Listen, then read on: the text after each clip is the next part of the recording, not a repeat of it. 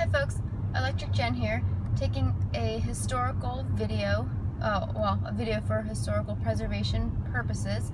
It is Wednesday, September 21st, 2006. I'm still running the version 7.0 of Tesla Autopilot software. The car in front of me just merged out of the way. Traffic's going pretty slow, but I wanted to maintain a record of what the software and the interface looks like as of today, because I do expect in the coming days to get a software update that changes the interface completely. So this gives me some context to be able to compare what has changed. Now I happen to have the kind of daily trip ticker on the left as my setup. I do miss the old interface that was before 7.0, where it allowed you to see your energy consumption and just a little bit more information on the previous odometer. I do wish that when not using Autopilot, that old interface would be an option, but we'll see what they have in store for us in 8.0. I also have the energy screen on the right hand side. Looks like we're averaging 302 watt hours per mile. Not too shabby for non-Southern California weather, which I know is where Teslas definitely thrive, but so far so good for late summer. Today's the last day of summer, and again, just taking a video to see what the screen looks like so that I'm better able to compare. Hey folks, Electric Jen here, testing out Autopilot on version 8.0 of the operating system, and I took that before picture to show the display differences.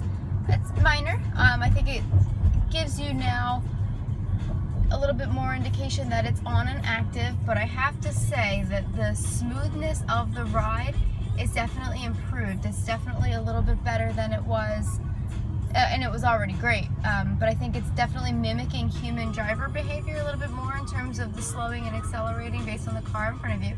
I have the following distance set to a 5 right now, but I do have a comment that unfortunately the center console screen, which kind of the whole interior of the car, the center, and the screen that I'm showing you, has crashed more times since we've downloaded 8.0 than in the almost 2 years that we've had the car. It's probably crashed, I don't know, 7 or 8 times, the worst of which was first thing this morning when I was trying to leave the house.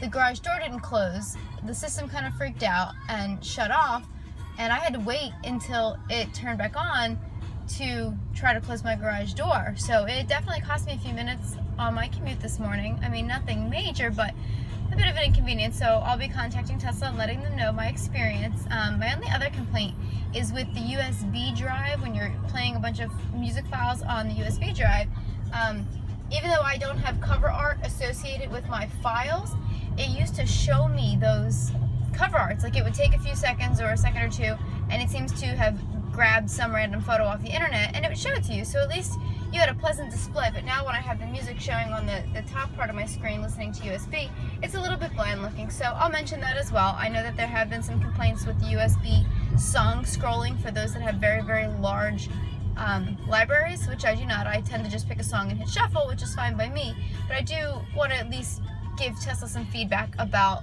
the lack of cover art. So that's it. Thanks. Hope y'all enjoyed.